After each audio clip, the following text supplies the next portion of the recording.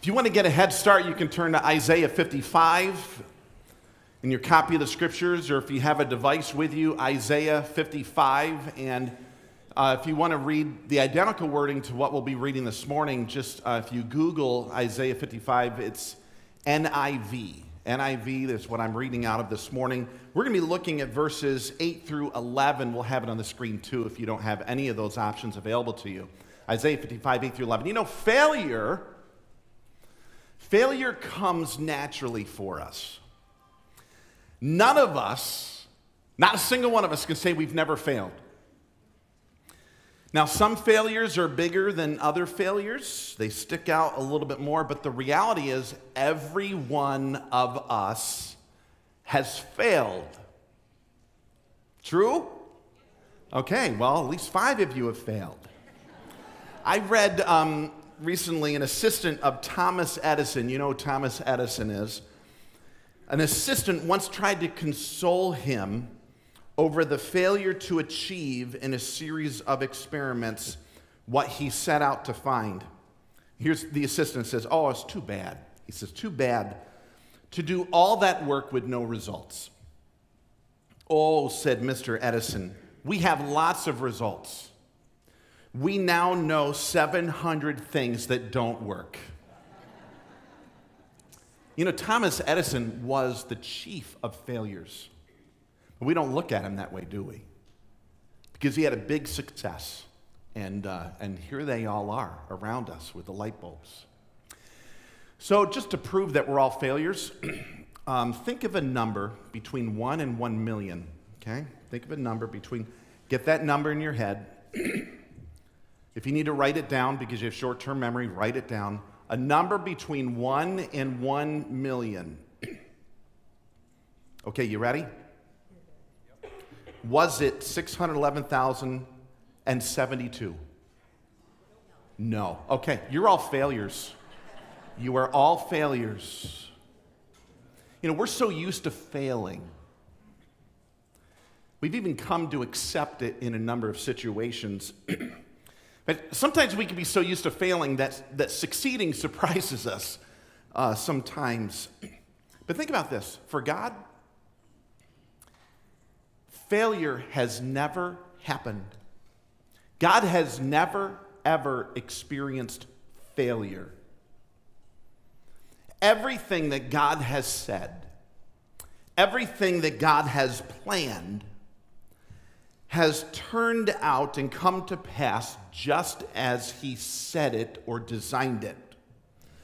From eternity past through now, God has never, ever failed. And just think about this. Through the billions of people that have existed, through the trillions and trillions of situations that have gone on, or even possible situations that have gone on, through all of the world's history and then even prehistory of the world, God has never failed ever. So here we are in Isaiah chapter 55, 8 through 11, and the prophet Isaiah comes in a spectacular passage to illustrate this very truth that God never fails and his word never fails.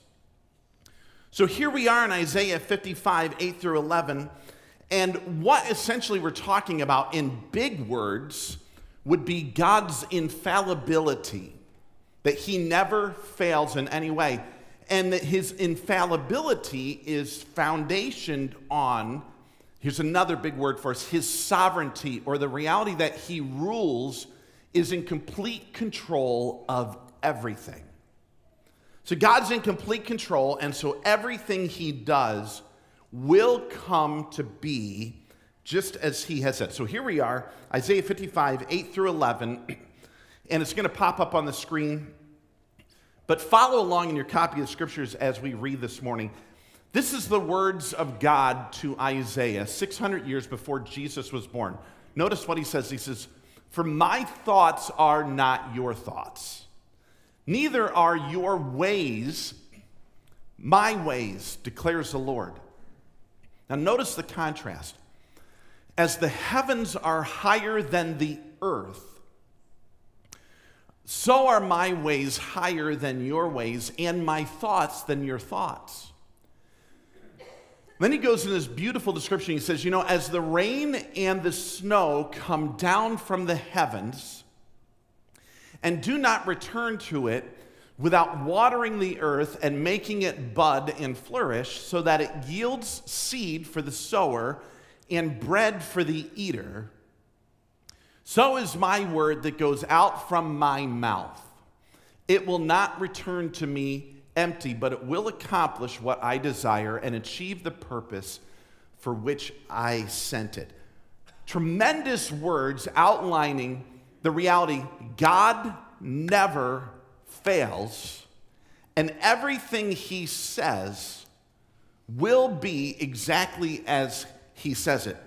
So if you're taking notes, here's some things to write down, or if you have something in the margin of your Bible, or maybe you want to grab your notes on your iPad or your iPhone or whatever may be the case, here's a couple things to put down for us to interact with this morning. Number one, God's plans and thoughts don't fail.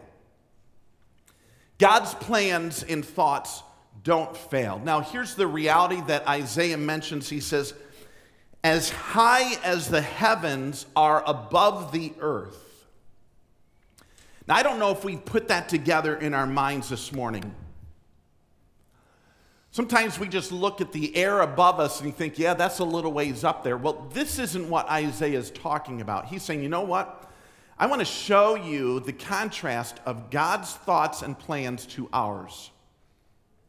He says, as high as the heavens are above the earth. So now that we're talking in millions like we did at the very beginning, let's just talk about it right now.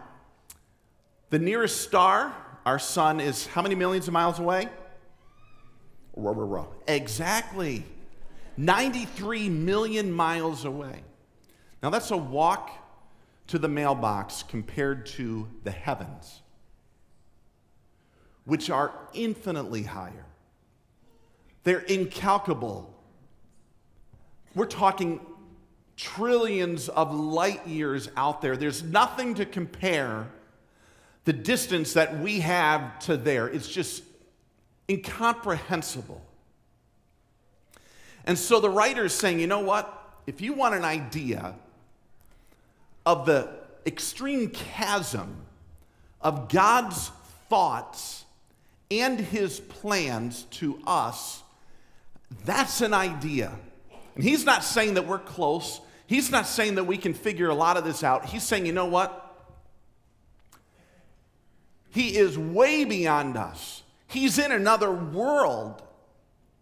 He knows all things past, present, and future. He even knows all possible things that could have come true.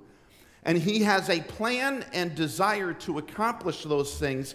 And his decisions and plans and thoughts are absolutely perfect. Now I'm going to give you another verse that highlights this and amplifies it. If you want to write this down, this is dynamite. This is what the Apostle Paul said about the same exact theme in Romans 11, 33 through 36.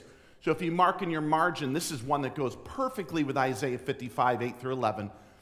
Romans 11, 33 through 36. And here's what it says. It says, oh, the depth of the riches of the wisdom and knowledge of God.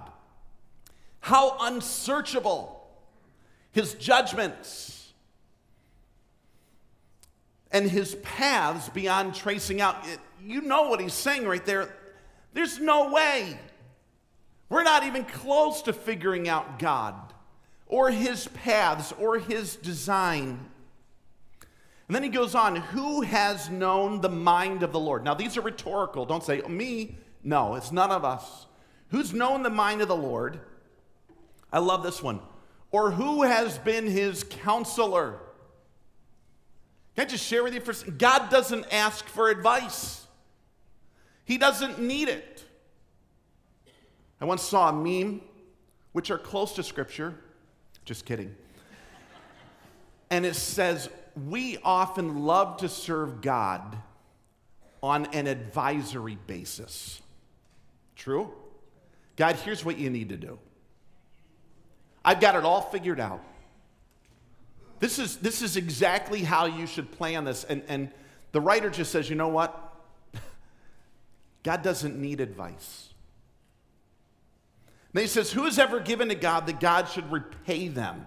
God doesn't owe us anything, but here's what he does owe. He owes the glory to himself. And he goes on in this doxology, he says, for from him, through him, and for him are all things. To him be the glory forever and ever. Amen. Now let's get personal for a few moments. His plans never fail. We need to distinguish this because some of you are sitting here today and saying, his plans don't fail? Brian, you don't know my life right now. You don't know what I'm going through right now. This looks like a total flop. Brian, you don't know my past. You want to talk about his plans never failing? Can I just share with you my failures, my flops, my sins, the destruction that's been in my wake most of my life? And you're telling me God's plans don't fail? I need to speak to your heart here for a moment like Isaiah does. Just because we don't like it doesn't mean it's not for our good. Just because we don't like it doesn't mean it's not for our good. Just because we don't understand doesn't mean God doesn't. Just because we fail doesn't mean his plan is failing. Now, I know we can pull a brain muscle on this, but I want to give you a quote, and this is so significant. God's plans don't fail even when they involve my failure. That's how intricate God knows of all things. And if you're wondering, is that true? Just go through the Bible. Look at all the failures.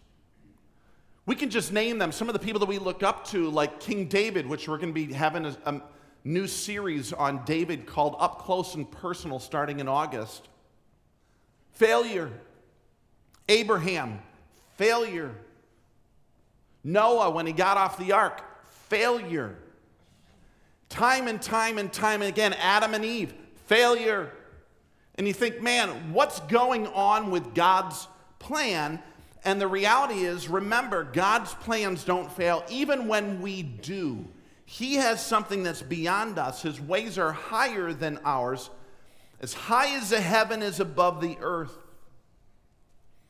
His plan isn't based on my infallibility. It's based on his infallibility. One person has said, when God planned our calling, he factored our stupidity into it. Isn't that comforting, huh? And we all have stories.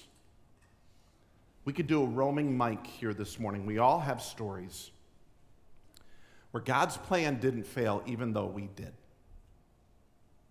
Don't we?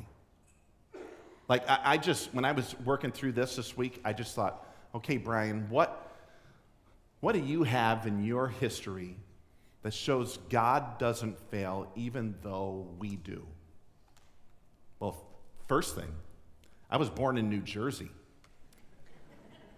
True story. And I still made it, people. I'm the product of my dad's second marriage.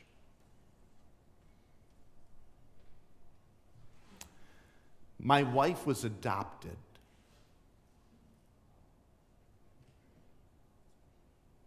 We both were engaged to other people before we met each other.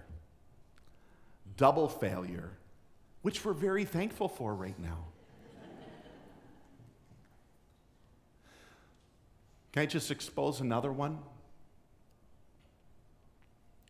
This is about maybe 8 or 9 years ago. Through a number of series of events, we found ourselves, like many, many other people, hurting and struggling financially and even crippled with debt. Maybe you can identify with this, maybe you can't, but that's just the reality of where we were.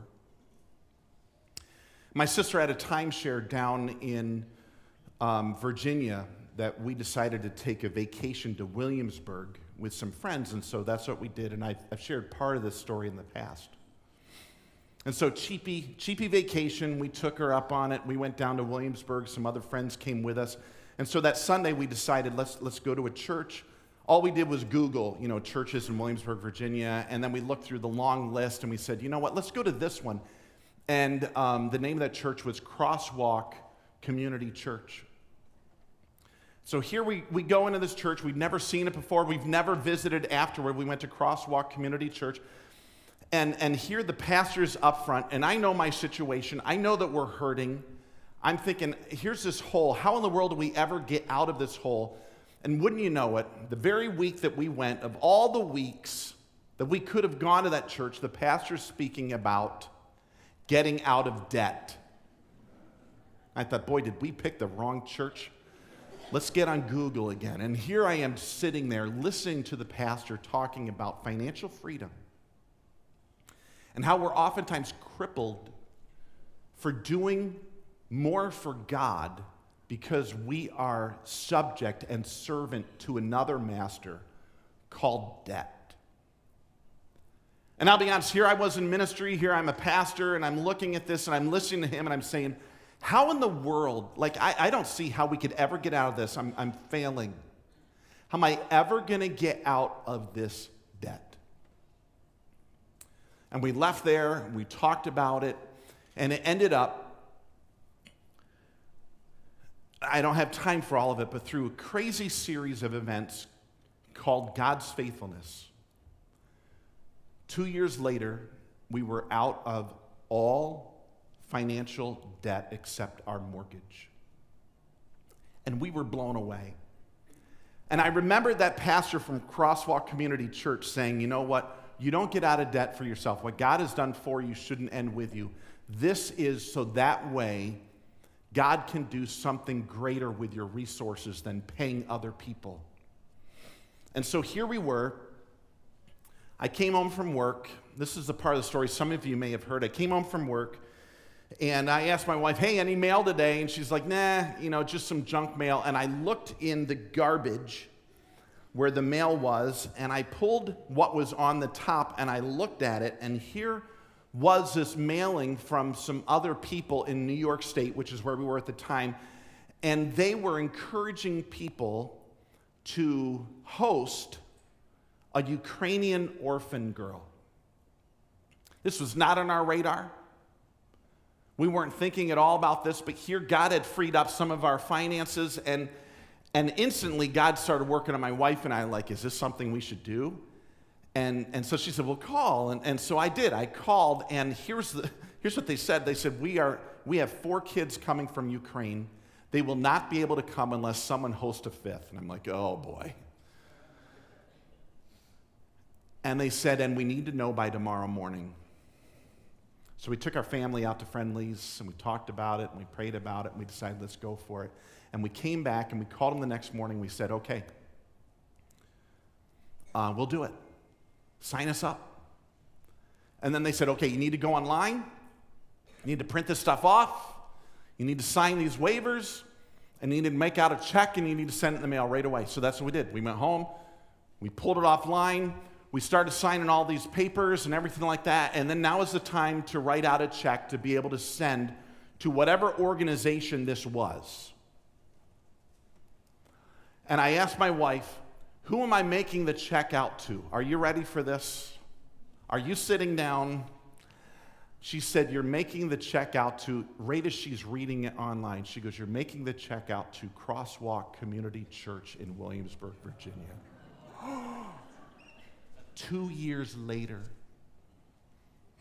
after that crazy preacher said, you need to get out of debt so you can care for God's work, we had no idea. Okay, so can I just say this? As high as the heavens are above the earth,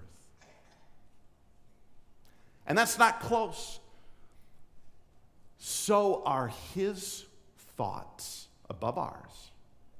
and his plans beyond ours.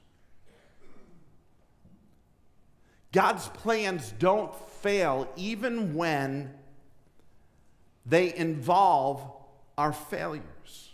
So can you figure it all out? The chance encounters, the song on the radio like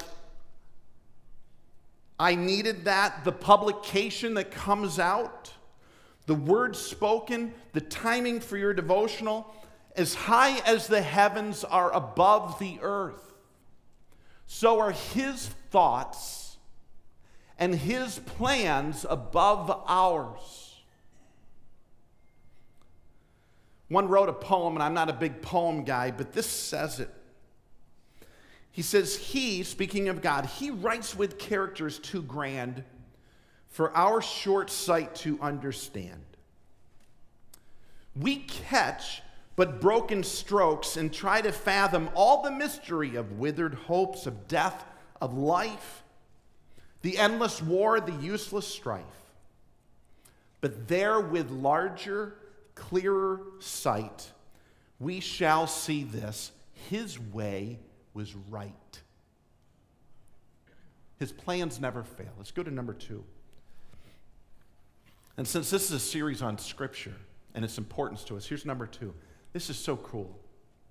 Not only do his plans never fail, God's words don't fail. God's words don't fail. And so look here at the text. He just lays it right out in this beautiful illustration. He says, as the rain and the snow come down from heaven, we're familiar with all of that, and they don't return to it without watering the earth and making it bud and flourish. And notice it's not merely just for the plants. It goes beyond that, so that it yields seed for the sower and bread for the eater. So is my word that goes out from my mouth. It will not return to me empty, but will accomplish what I desire and achieve for the purpose which I sent it. So here's the idea, this infallibility. God's words don't fail. Here's what infallibility means. It means that the words, the claims, the promises, the prophecies of God's word will never fail to be what he says they will be.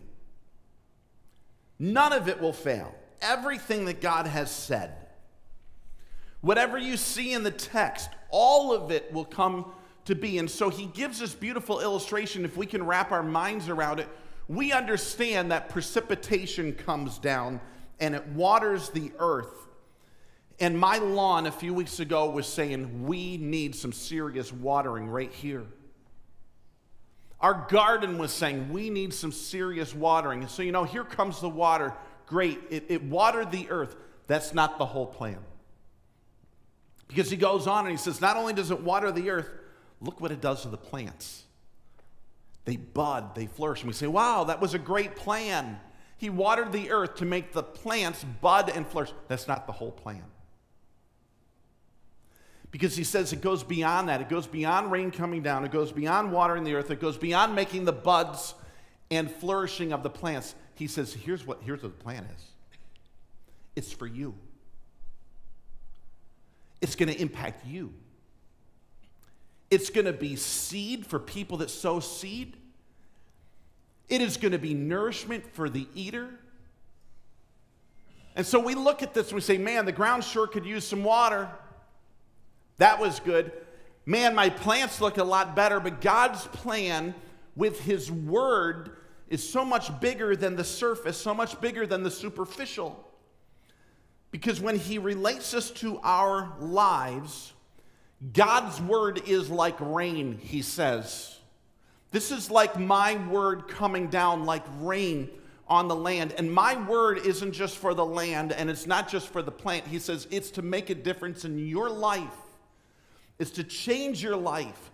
There is an end goal that God's word like rain has. It doesn't go back to him with this evaporation. It doesn't go back to him without first doing everything that he wanted it to do. And the beauty of it is it's not merely for the plant and it's not merely for the ground and the soil. Ultimately, the purpose of his word is to change us, to impact us. Our lives will be different, and this is the whole point. The whole point is God has a product that he intends to bring about in your life and in my life. He wants to bring a harvest. His word is going to bring it. It's his word that ultimately does it. And it will not be stopped. All God says will happen for his purpose and our good. It can't not happen. His character is at stake. If God says something will be and it doesn't, then he's not God, period. But he has a plan for you. And it involves his word watering your life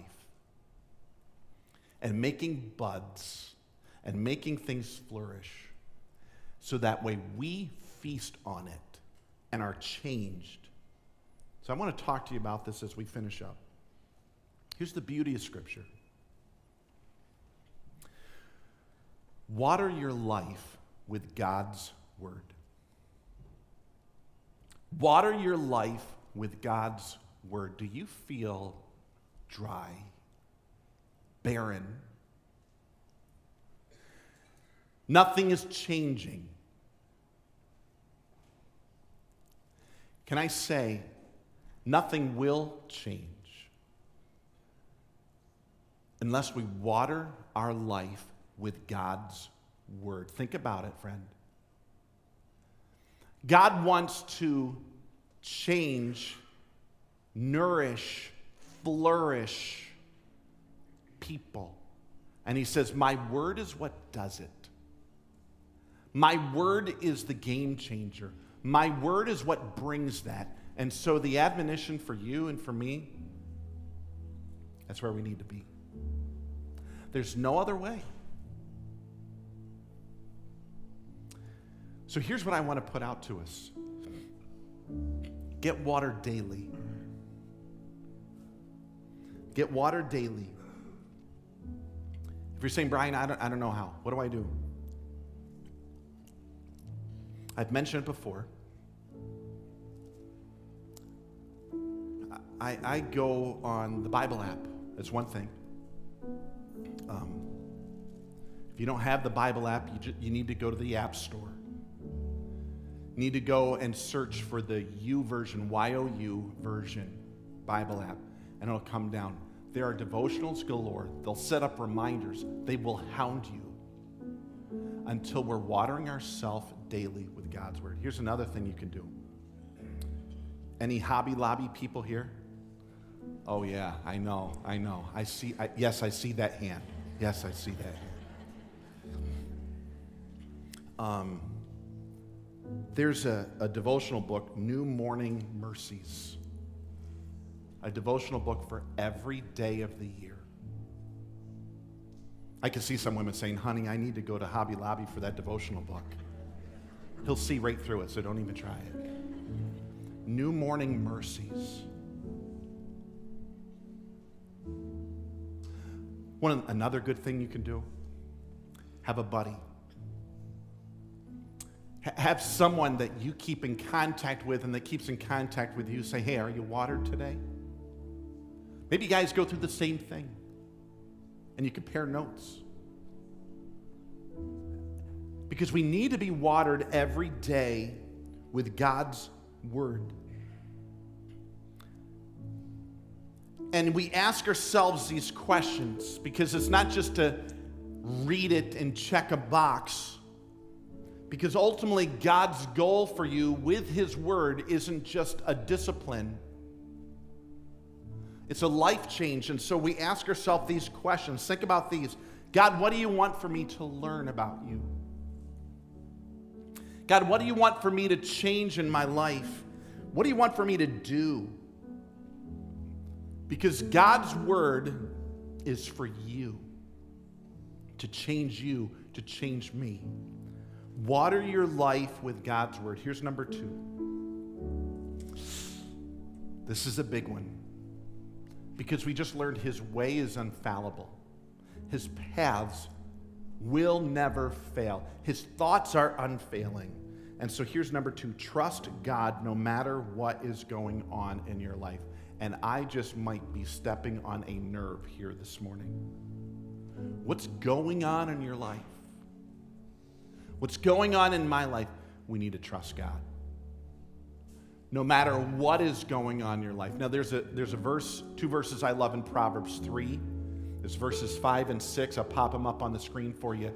These are phenomenal verses to think about trusting God no matter what's going on in your life. It says, trust in the Lord with all your heart. That's where trust happens. Do I have confidence in Him? Do I have assurance in Him? Do I really believe He won't fail me? That His ways are best. Trust with all your heart. And here's the other one. Don't lean on your own understanding. We know we're not trusting when we start to devise our own ideas, our own plans, our own way to manipulate things. Or you know what, I don't necessarily need to do what Scripture says because I think this will help me get to the end I want. It says, don't lean on your own understanding. In all your ways, we acknowledge Him. God, it's your thoughts, it's your plans, it's your way, and He'll make your path straight. That's trusting. Having confidence. Not freaking out. Not giving in to the anxiety and worry. Assure ourselves His way is perfect. He's got it figured out. Maybe singing in your head, He's got the whole world in His hands. He certainly does. Let's not superimpose on God our way, but rather stay obedient to His word no matter what's going on. So would you stand with me for a moment, because there very well may be something that you need to think about and I need to think about today. What's going on in your life? What's going on up there? Maybe even something that you don't like. I tell you something. You need to hear this, because I needed to hear it this week. God's plans don't fail, even when we think we are. They don't. God has your circumstance, and He has you, and He has something beautifully crafted for your life and for mine. So would you close your eyes with me? Would you think about what that is? What's going on? Would you assure yourself God's in control? God's in control. I can trust Him. I don't understand it because I'm not God. Assure yourself of that. Would you even talk to God right now and say, God, forgive me. Forgive me for not having confidence in You.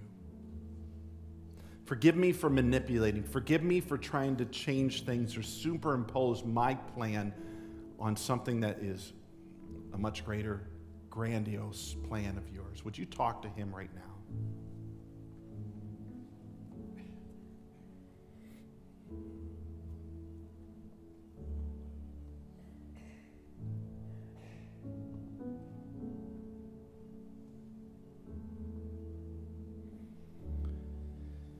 God, we know You will not be denied. We turn on the news. We see world issues, political issues, challenges that face our own life and finances and relationships. And we wonder what's going to happen. But God, You and Your word will not be denied. And we're so glad. God, thank You that Your infallibility doesn't depend on our infallibility. We trust You. You're God. We yield and we obey. God, for my friends here as well as myself, we all have a collective prayer. Work in us, Father. Work in us with your word. Grow things in our lives by which we can eat and be nourished. God, may your word do its purpose in us to change us. And may we be watered daily. God, we trust you. We believe you. And together we say, amen and amen. Let me just tell you one thing. Trusting is the lifelong purpose of the follower of Jesus. It's how we get in the first place. It's how we become a Christian. We need to trust Jesus, that he died on the cross for our sin. It's all about trusting him.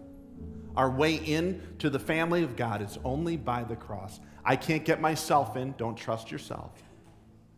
I can't make God approve of me because I have so many sins in my account. But we trust Jesus that when he died, he bore the punishment for our sin. Trusting God is at the starting place of our walk with Jesus, and it's every step thereafter. Trusting him. His way is perfect. His plan will never fail. Friend, I pray for you, and I pray you will see some of God's genius in your past and even in your present and in your future. And if you ever want to talk about it, grab someone around you, connect in your small group, and give the office a call. But God's plan will not fail for your life. Amen? Amen. Have a great day. Oh, can I tell you one other thing? We have neighbors here. I wanted to mention it. We have neighbors here called Grolos.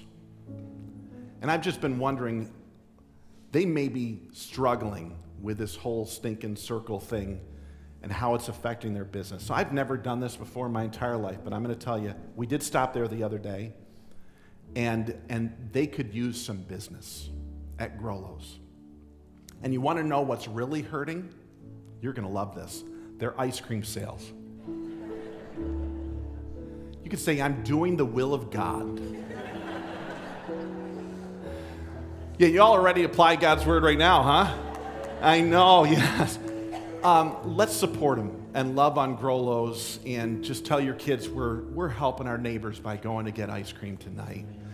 But let's support them and love them. Let's trust God. Let's water ourselves daily in his word. Have a great day. God bless you.